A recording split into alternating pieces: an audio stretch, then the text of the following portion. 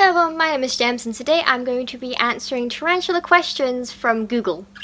So what I'm going to be doing is I'm going to type in Google, will a tarantula something, what if a tarantula, any kind of most search questions that come up when it comes to tarantulas, and I will have the budgies just casually in the background as I do this. So the first one is, will a tarantula bite you? Yes. Not all will. Most are kind of run away and hide. Some will bite you and then ask questions later. Some will kick hairs first. But all tarantulas can bite. How likely it is depends on the species and how well that personality is, their behavior and stuff like that.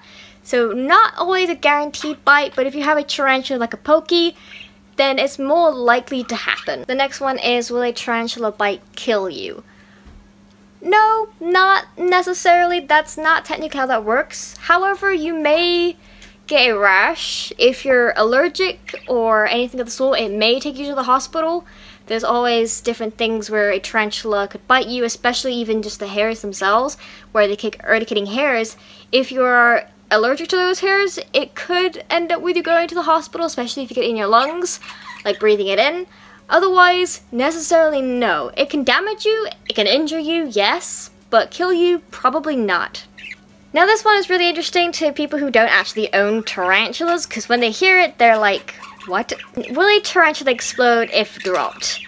Yes, that is 100% something that can happen. If the abdomen is too big, if you drop that tarantula, it's very possible that abdomen can just explode. And that's the end of the tarantula. So this is typically why people who ever do rehouses, have a big abdomen, stuff like that, they'll do it on the floor. And it's kind of also why if you have a big tarantula with their abdomen big, it's kind of like you don't want to feed them too much because you don't want their abdomen to explode. That's why some people are like, you should stop feeding a tarantula because their abdomen will just implode. Now, the next question is, will a tarantula eat its own molt? Yes. It's not a guarantee, but it's something that can happen. It's same with tarantula babies. If a mother has their own eggs, she may possibly eat them. It's kind of just the way of nature, that kind of how it goes, and that's why most people usually take them out. Other people are like, let's let nature take control, let's the mother, like, go ahead and do the motherly things. It needs to be done. Some others, they take it out and to prevent the babies from being eaten from the mom. So yes, the tarantulas can eat their own molt. It's very, very possible. However, I have not experienced that myself with my own tarantula. And the next one is, will a tarantula eat a worm? Yeah, most likely. It's very possible. They eat almost anything. You give them a bug, they'll probably eat it. They are predatory species, so yes, they most definitely would. They would eat anything that comes in their tracks, and if they stop eating, it's not always a sign of, oh, they're dying, or oh, there's something wrong. Sometimes they just don't want to eat anymore because they're being fed too much, and sometimes they don't eat because they're in pre-molt, or they just don't want to. Some of them fast. Excuse me? Hello? Some of them do fast, and that's kind of just how it goes. They just don't want to eat anymore, and it's not a bad sign. So many tarantula owners have had their tarantulas not eat for several years, and they've been doing fine. Now, our next one is, how does a tarantula protect itself? Like I mentioned before, the urticating hairs, they really irritate their prey. Their teeth are just insane. They will really, really bite you, and it's just their venom can also be another thing as well.